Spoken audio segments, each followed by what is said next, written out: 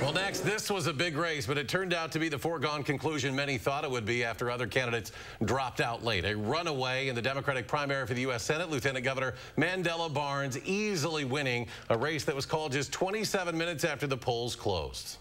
Our Catherine Merck is live in Milwaukee. She is at the Barnes event tonight. Catherine, what's the feeling in the room there now? It's been about an hour now since Mandela Barnes came out and addressed the crowd after his big win, and the excitement has not stopped here anytime since then.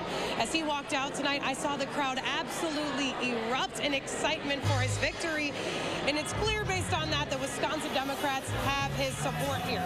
In his speech, he talked about how tonight is just the beginning for his campaign as the focus now shifts toward November.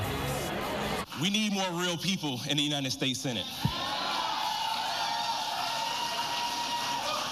Because as you all know, the way that we'll change Washington is when we change the people we send to Washington.